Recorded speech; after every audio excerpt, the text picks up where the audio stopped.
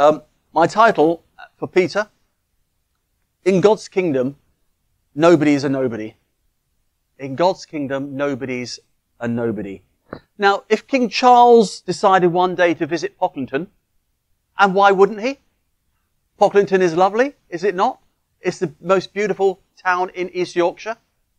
Or is it, shall I say Yorkshire? Or am I exaggerating a bit now? I mean, York might get in there, Harrogate might have a word to say. Anyway, you know what I mean. It's a lovely place to live. It's one of the prettiest towns. But if the king did choose anywhere in the Yorkshire Wolds to visit, everyone in Yorkshire, even everyone in Lancashire, would know that he was visiting here.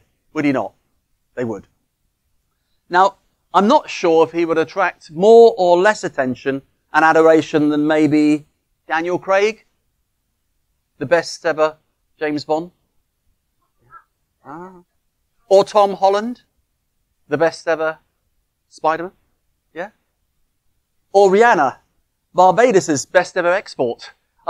But my point is that whenever important or famous people come to town, everyone knows about it. You can't hide it. Football stadiums, or are they stadia? That's the plural of stadium, isn't it? Stadia. I just thought I'd put that there. Anyway, concert halls would sell out months in advance, and even on the day that tickets are put up, I'm glad you're listening. Even in the day that tickets go online, you know, you have to be there, don't you? Because they're gone in 5 minutes, 10 minutes. People want to see the most famous and important.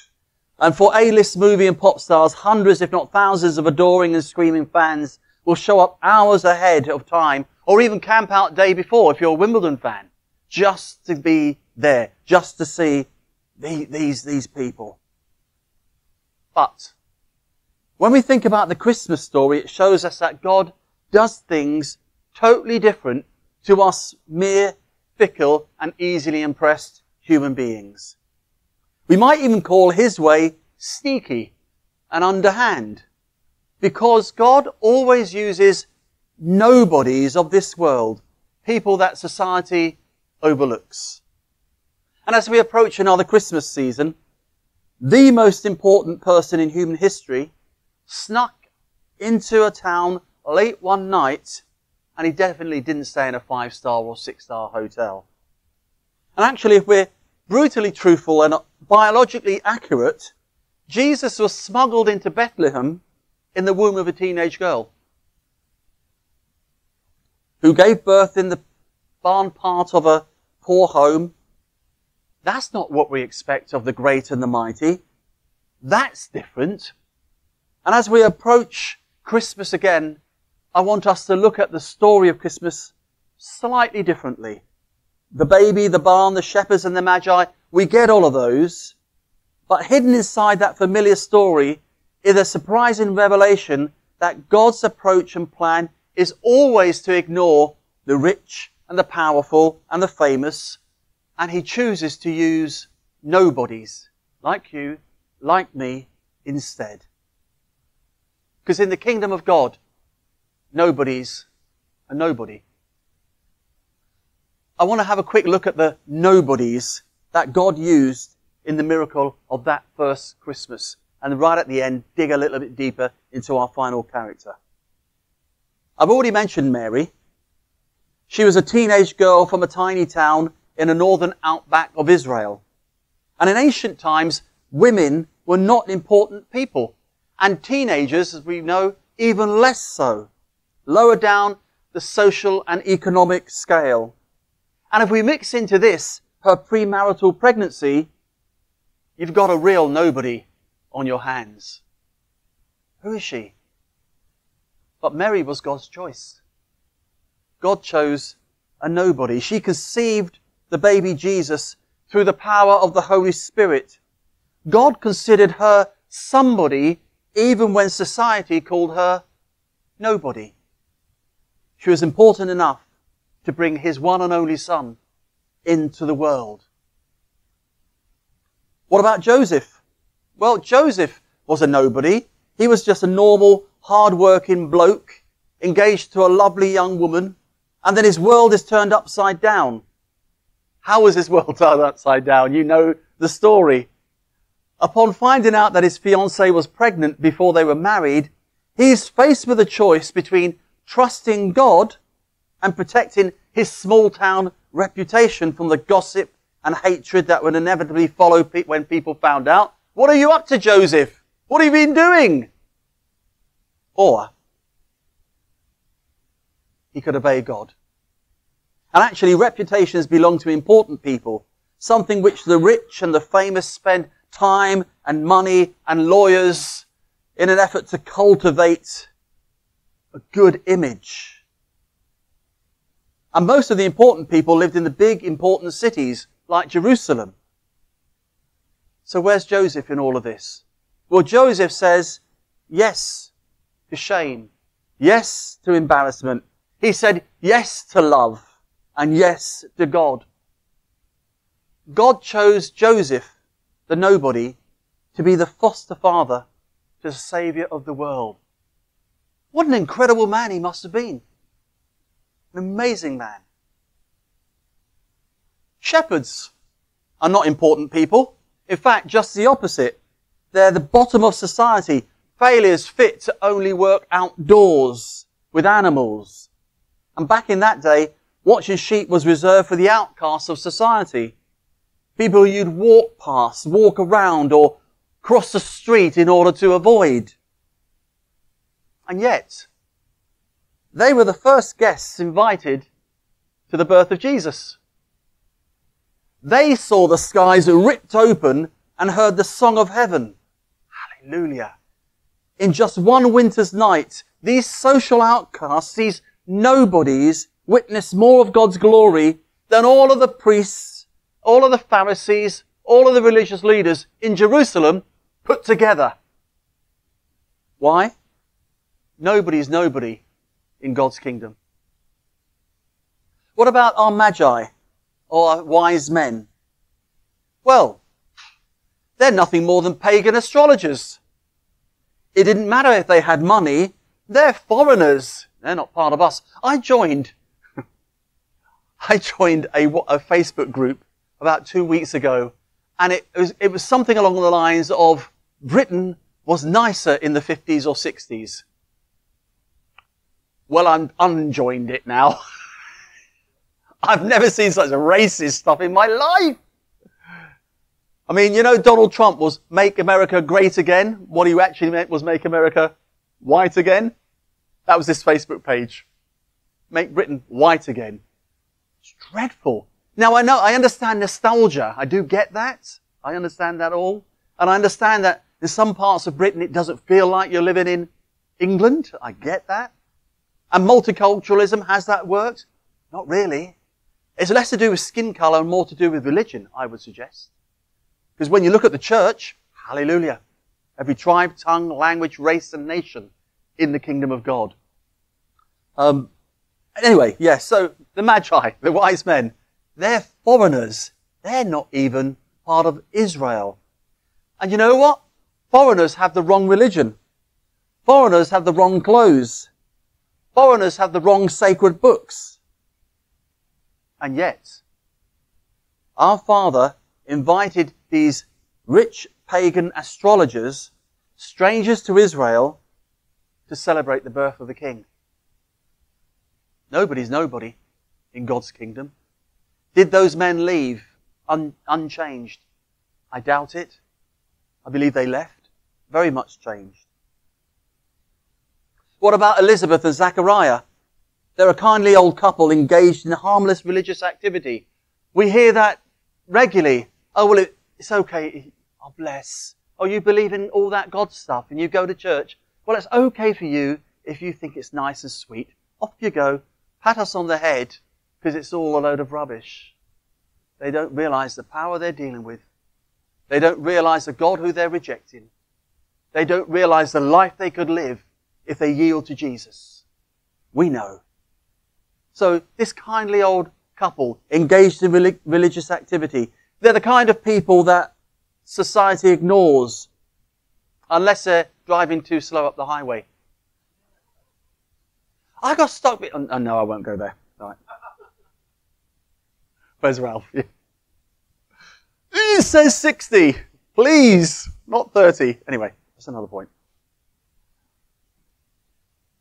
This childless couple found themselves unexpectedly drafted in to care for and raise the greatest prophet of the Old Testament and the forerunner of the Messiah, John the Baptist. Nobody's nobody in God's kingdom. For you of a certain age, and I'm getting there rapidly, God hasn't forgotten us. He hasn't forgotten you. You're not a nobody. You're somebody. And you are a somebody because He knows your name. Where's He written your name? On the palm of His hands. He knows you. That's Elizabeth and Zachariah. Anna, lastly, before I dig into a little bit deeper to our final character. Alone and elderly and almost completely invisible in Jerusalem. Anna's there.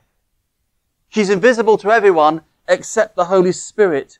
And the Spirit of God had been whispering to her for decades that she would witness the most important event in human history.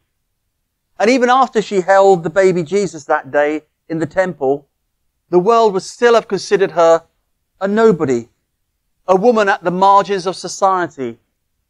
And yet Anna was in on God's secret plan decades before the rest of the world knew what was going on. She was waiting, she was faithful, and she was in the right place where the wind, the Holy Spirit had taken her at the right time. In the kingdom and reign of God, nobody's nobody.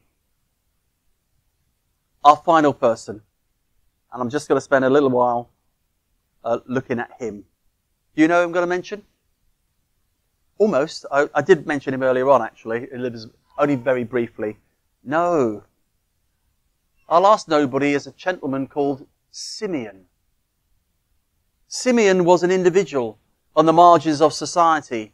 He was unnoticed during his day, but he's mentioned briefly in the Bible as an example of how to have a real relationship with God when nobody notices because you are considered nothing special. What's your relationship with God like when nobody but God is watching? I wish mine was better. What's yours like? This is not a judgment. This is just a question. We're fine on a Sunday morning, but what are we like when the chips are down, when we're on our own, when we're under pressure, when we're tired, when we're stressed? What's it like? Simeon was a nobody. And we read in Scripture just after the birth of their child in Luke's Gospel that Mary and Joseph took Jesus to the temple in Jerusalem. Now, I don't know when you visualize a temple, what you think of. This temple, which was Herod the Great's, not his second temple, but the second temple, built by Herod the Great, it didn't compare to the first temple built by Solomon. Nothing. And we remember the Israelites, when they saw it, wept, because it was nothing like the grandeur of the first temple. But nevertheless, it was a massive complex of buildings, a religious marketplace, almost like a huge shopping mall at the very heart of Jewish life. It was huge. So our young nobody couple would have expected to have been totally anonymous when they entered the capital city, amongst the hustle and bustle of humanity flowing in and out of the temple. Nobody's going to know them. Nice when you can. Unlike our important people, by the way. I mean, Michael Jackson did his best, didn't he? To go around unnoticed. I think he drew more attention to himself. Very wealthy, famous people couldn't walk down this road before the whispers got out. X is here. You know, what? Who's here? Really? I've got to go and have a look. Mary and Joseph, nobodies from up north. Just like nobodies from down south. Sorry, down south. Is that better? But instead, they meet a man who's been patiently waiting into his old age to see God's promise of Messiah fulfilled before he died. Let's read together Luke chapter 2, verses 25 to 32. I'm reading from the NIV, Peter. Thank you. I always like springing this on him just to see how quick he is. No, Luke 2, 25 to 32. There we go. And now there was a man in Jerusalem called Simeon, who was righteous and devout. He was waiting for the consolation of Israel, and the Holy Spirit was upon him. I love that term, waiting for the consolation of Israel. Isn't that a beautiful phrase? What does that mean? The fulfillment. What God said He's going to do. The comfort. The peace to come. And the Holy Spirit was upon him. It had been revealed to him by the Holy Spirit that he would not die before he'd seen the Lord's Christ. Moved by the Spirit, he went into the temple courts. When the parents brought in the child Jesus to do for him what the custom of the law required, Simeon took him in his arms and praised God, saying, Sovereign Lord, as you've promised, you now dismiss your servant in peace, for my eyes have seen your salvation, which you prepared in the sight of all people, a light for revelation to the Gentiles and for the glory of your people, Israel. Wow. And for the glory of your people, Israel. We shouldn't forget that last line. The glory is still there for His people, Israel, today. Simeon's actions and words are recorded for us not just as a matter of historical curiosity, but rather to demonstrate how we can enter into God's purposes and plans today as well. Even, I'll say this, even if we feel like a nobody. Simeon had a dynamic relationship with God the Holy Spirit, even before the Holy Spirit had been given to the world. Remember, Jesus had only just been born. He hadn't grown, He hadn't been crucified, He hadn't been resurrected, He hadn't sent the Spirit on all flesh yet. And yet we read here that Simeon, before the crucifixion, before Acts, had a relationship with God. He knew the Holy Spirit. And in just 3 verses, the work of the Spirit is highlighted 3 times in this man's life. And each mention points to a distinct aspect of the Spirit's work in the life of Simeon that you and I can learn from today. Even as Spirit-filled believers, we can learn from this amazing man. What can we learn from him?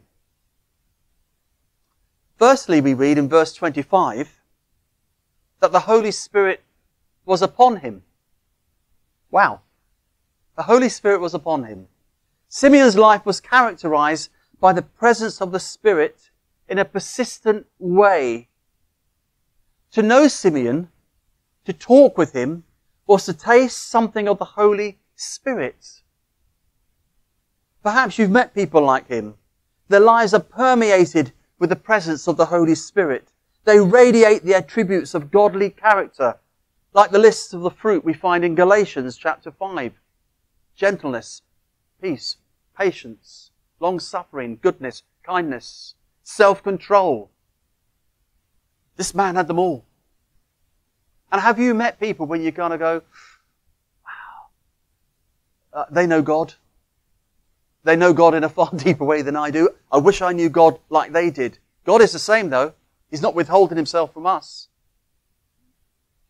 I think Simeon was like that. He radiated this. And in Simeon's case, other people may not have been able to define the source of his unique character, but they undoubtedly sense the difference. Can we say the same in our lives? Do people say to you, why are you different? What's going on in your life? Even without you telling them that you're a Christian or you go to church. I long for that. Or are we so much like others that people don't see the difference in us? Don't see the Holy Spirit in us? The Holy Spirit was upon Simeon.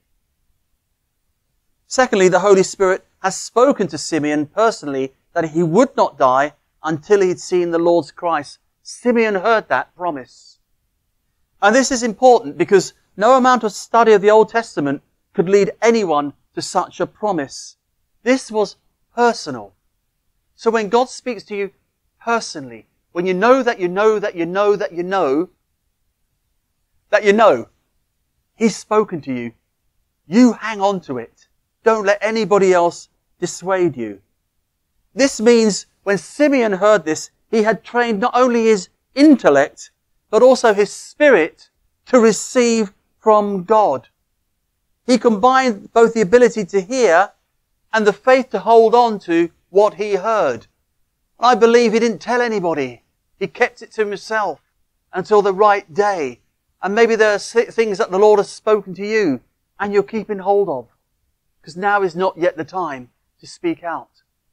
Now is not the time for fulfillment. Hang on to them. I don't know how old he was. Looking at Scripture, he appears to be an elderly man. How long had he held on to this for? But he didn't let go. Can you imagine the raised eyebrows he would have encountered if he chose to share such a personal promise of God to others who weren't on the same spiritual wavelength as him? Yet the promise was true because the Scriptures assure us so. He would not die until he's seen the Lord's Christ. Thirdly, Simeon followed the leading of the Holy Spirit in practical ways. And we heard that earlier on. The wind blows. The Holy Spirit blows. And he moves us where he wants. Are we listening when he says, go here, do that, do this? Or do we say, no, that's definitely me, not you, Holy Spirit. I'm staying put. He was moved by the Holy Spirit on a particular day to be at a specific place at a precise time. Verse 27. He was there where he needed to be. Perhaps Simeon was consciously aware of the Spirit's direction, or perhaps it was something less defined. And you and I can sometimes struggle with that. Occasionally, maybe rarely, we know, we've heard, and we've got to do it. But more often than not, it's I'm not sure, is that you, God? I'm going to go in obedience. But whatever level of awareness you and I or Simeon possessed, it was sufficient to put him in the right place at the right time. How many people were in that temple? How many people were in Jerusalem at that time?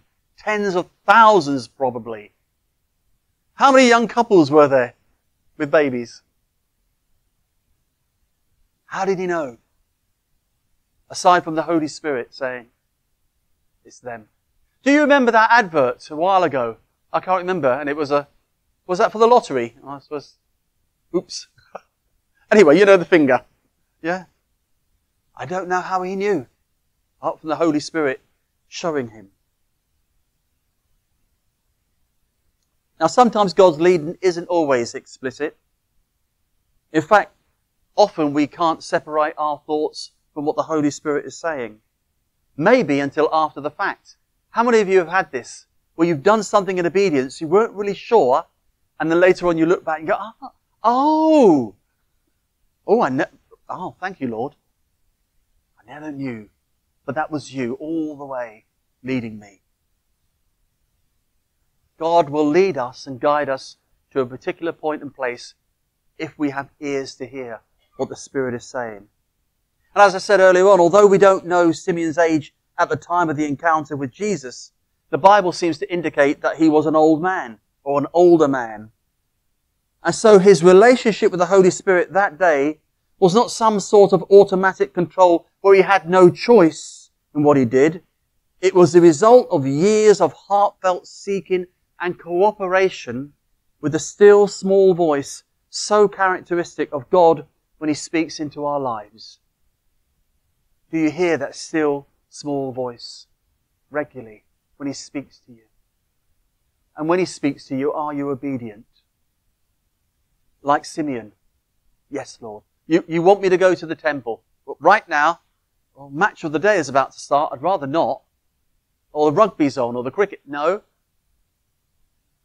Didn't have the distractions back then. I don't know what their distractions were in terms of their social lives, what they did. No, Lord, you want me to be here. I'm going. I don't know why I'm going, but I'm going. And I'm here right in the right place at the right time.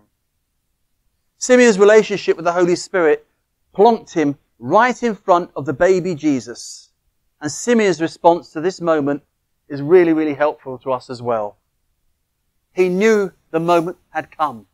the moment that he'd been waiting for. When Simeon announces, "Dismiss your servant in peace," which is verse 29. He's not being all poetical or mushy. He now welcomes death. He says, "Lord, you can take me home because you've done what I'd asked. I'm here. I've seen with my own eyes the consolation of Israel. I've seen with my own eyes the faithfulness of God. I've seen with my own eyes the promise of Abraham to Israel and to himself, the Messiah. I've seen him." Simeon saw what others did not see. May we be a people of the Spirit who see what others do not see. Who see what others do not see and act on that. "My eyes have seen your salvation, which you've prepared in the sight of all people." I mean, it's an interesting thing. It was normal jogging. You have that phrase up here, normal jogging? Or is that... No? I'll teach it to you. It was normal jogging. That means day-to-day business as usual in the temple. Priests and rabbis and religious people of all walks of life strolled right past the King of Glory. How many people walked past Jesus on that day and didn't see him? My brothers and sisters, we need spiritual eyes to see what God is doing in the spiritual realm. So as Ralph said earlier on, we can bring it into the physical as God wills and plans. That's what will change our nation. Now, whether the next government is Labour or not going to change us. Not going to change this nation. Oh, by the way, if it's a football analogy, Labour are on the goal line. They've got the ball. There's no goalie. Can they miss? They've done it before, haven't they? But really, they shouldn't miss. Labour should be the next government. But they won't change the nation. They can't change the nation. They can't deal with the issue of sin and salvation. They can't deal with the issue of people's hearts and spirits. Only God can do that. How many people walked past the King of Glory on that day? But Simeon saw a baby and he witnessed the consolation of Israel. And here's the question, and I'm almost done. How often do we walk past what God is trying to show us? Ouch. How often do we walk past what God is trying to show us? Because we're too busy. Everybody in that temple was busy being busy, doing religious stuff. There's an interesting thing. Wasn't necessarily bad. It was religious stuff, and they missed the King of Glory. How many people this Christmas time will miss the King of Glory? And finally, as I close, Simeon understood that God's purposes stretched beyond Israel to the entire world. He knew what the first disciples missed until God shook them up and removed them from Jerusalem and into Samaria and into the uttermost ends of the world. That's why persecution came, because the first church thought it was still just a Jewish thing, an Israeli thing. Simeon knew otherwise. There in the shadow of the temple, Simeon was a witness to the hope of the Gentiles.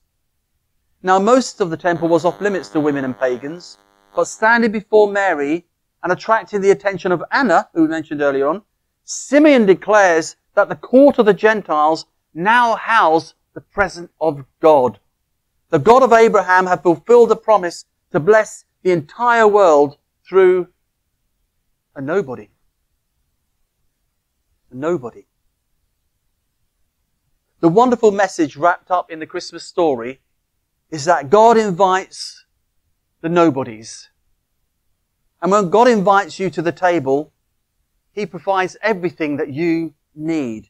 The powerful people, the beautiful people, the rich and the famous might not even make it to that celebration. Now they're welcome, but they might be too busy building their own kingdoms and trying to make themselves somebody. Meanwhile, God's kingdom is filling up with people that no one notices. So this Christmas, if you feel like a nobody, rejoice, because in God's kingdom, nobody's a nobody. Amen.